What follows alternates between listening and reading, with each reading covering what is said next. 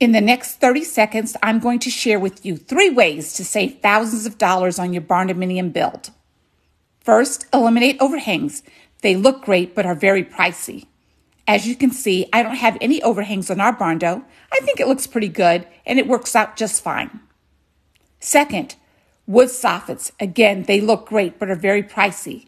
Thinking about finishing them out in metal? Great idea. It's clean and a less expensive look because it goes up so quickly. And third, don't design a Barndominium deeper than 50 feet. You can go as long as you want. My personal Barndo is 38 by 120.